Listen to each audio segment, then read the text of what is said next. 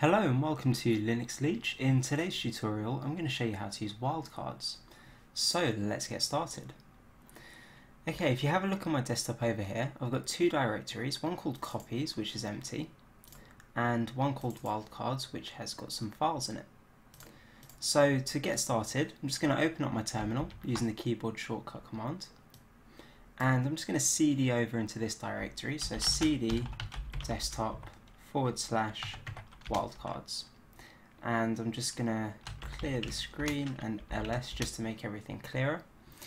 So as you can see, we've got the files that are actually in this directory listed, and I'm going to start off by showing you how to use the question mark wildcard. Now what this actually does is it replaces a single character space or character position within a file name. So that doesn't really make much sense, but let's start with an example. So what I want to do is I want to ls word3.doc, which is this file over here. So if I hit enter, it's listed word3.doc. Now what I'm going to do is I'm going to use the question mark wildcard to replace one of the character positions within this file name. So if I type in wo d3.doc and hit enter, you can see that it's actually listed word3.doc. So what this question mark is actually doing is it's telling ls the pattern that we're looking for here starts with the first character position being w, the second being an o, the third we're not too sure about, but something is there, and then d after that, 3.doc, and that's what it's done. So we can actually use the question mark wildcard in any position within a file name. So let's use two of them. So w d3.doc and hit enter, and there we go. You can also use more than that, so ls, let's do word3.doc and hit enter. There we go. Listed exactly what we were looking for. Now we don't have to just use it for the beginning of the file name, we can actually use them in the extension as well. So if I just type in word3.doc and hit enter, you can see that that pattern's matched. So it doesn't really matter whether you use the question mark wildcard for the beginning of the file name or for the extension. It makes absolutely no difference. It's still one whole file name, and that's how it's treated. So it doesn't seem too useful to just use it to list one file name. So let's try and get it to list a group of file names. So I'm just going to clear the screen and then ls again, just so everything's clear. And I'm going to get the question mark wildcard to help me list these three JPEG images here. Now the difference between these and the rest of the JPEG images is these only have 3 character positions before the .jpeg. So what I can do is I can just write ls, and what we're looking for is something that's got 3 characters and then .jpeg. And if I hit enter, it's listed those 3. So you can see now that these question marks actually do take up exactly 1 character position, as we've seen here.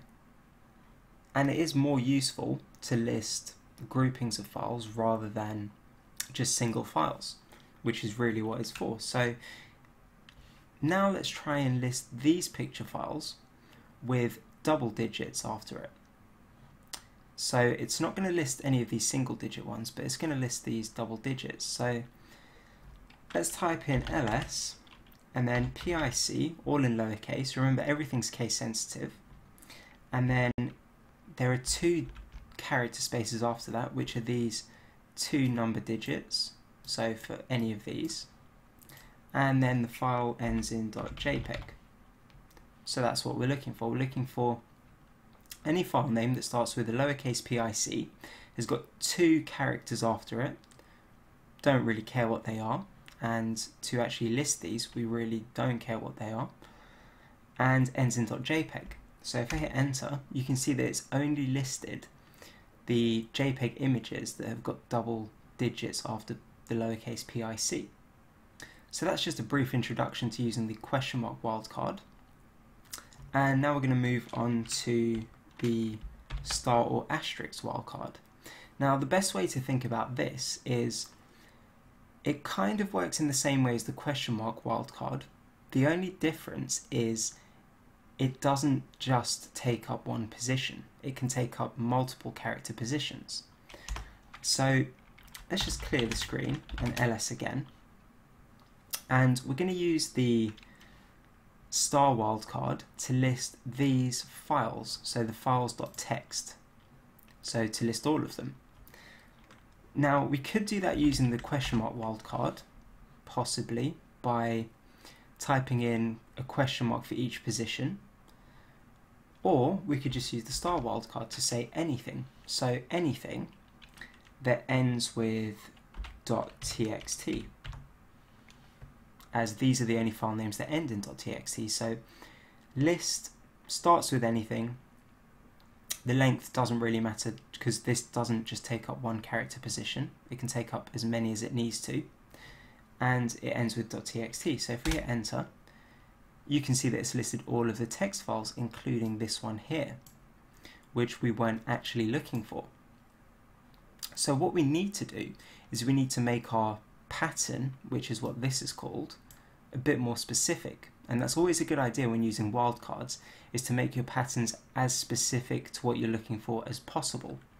So let's go and have a look back at these files that we were trying to list, and the differences between these and the Treasure Island.txt file is quite obvious. There's quite a few differences. So we can use that to our advantage when we're actually trying to list them. So what I'm going to do is I'm going to type ls, and then I'm going to use the F character, so F. So starts with F, has got anything in the middle, we don't really care, and ends with .txt. So if I hit enter now, you can see that this file here hasn't been listed, and that's because it doesn't start with an F. But if I say change this to a T and hit enter, that's the only one that gets listed. So you can see that the star wildcard actually takes up multiple character positions, and basically as many as it needs to, and it's quite a flexible way of listing large groupings of files. Now, when creating your patterns, you're not limited to using only one wildcard. You can use question marks with the asterisk wildcard. You can also use things like wildcard character classes, which I'll actually get into in the next tutorial. So let's go ahead and combine a question mark wildcard with the asterisk wildcard, and let's use it to list these double-digit picture files here. So if I type ls, they all start with a P, lowercase p, so let's throw that in there. And then I'm going to use the asterisk wildcard for the I and the C. And then what I'm going to do is I'm going to use 2 question mark wildcards for these double digits. So question mark, and then .jpg. So let's just go over this pattern again. So what we're saying is the file name has to start with a lowercase p, which it does. It's got kind of anything in between there. We're not sure about the length of the characters, but we know that closer to this period point here, or full stop, there are 2 digits before it, which is what's here. And it ends in .jpg. So now if we press enter, you can see that it hasn't just listed these double-digit ones, it's actually listed the single-digit ones. So this is another case where the pattern actually looked specific enough to match, but it obviously wasn't, because it's listed these. So if we have a look at these, we can see that they start with a lowercase p, which is correct, And then what's actually happened is this anything here, or this star wildcard, has actually counted for nothing, as you can see here, because the two question marks have actually taken up these positions. So in some cases, the star wildcard can actually mean anything or nothing. So that's just something to bear in mind when you're actually creating your patterns. So let's edit this pattern to actually list what we want it to list. So if we type ls, and then let's type in, let's use the wildcard at the beginning, and then let's type in IC or C, and then question mark for the 2 digits, and then .jpeg. So that should work, because we're using the asterisk wildcards to take the positions of the P and the I. Then we're saying there's a C there and 2 question marks, and it ends in .jpeg. So now if we hit enter, you can see that it's listed what we wanted. So that's something to be very careful of when using wildcards, especially with other commands, because ls is quite a safe command to use. All it does is list things, but if you're using, say, rm, you could potentially remove files that you didn't want to remove. So sometimes it might be a good idea to actually test out your wildcard pattern just using ls, just to make sure before you actually start removing things. It's just something to keep in mind. So now, just to demonstrate that wildcards actually work with any command that takes a file name as an argument, I'm just going to open up this copies file, put that over there, and the wildcards directory. And I'm just going to clear the screen in ls. And what we're going to do is we're going to copy all of these words, word.doc files, to this copies directory here. So to do that, we're just going to type cp, and then we're going to type in anything.doc, and we're going to copy that to copies. So I've gone up a directory to my desktop and then back down into copies. And now if I hit enter, you can see that it's copied all of those files there. So now that I know there's only .doc files here, it's quite safe to remove those. So if I just type in rm, and because I'm actually not in this directory, I'm going to have to use a dot and then a / copies to go up and then back down into copies in the exact same way that I did it here using the cp command. And I'm going to say another / and anything.doc, and then hit enter, and as you can see, they've all been removed.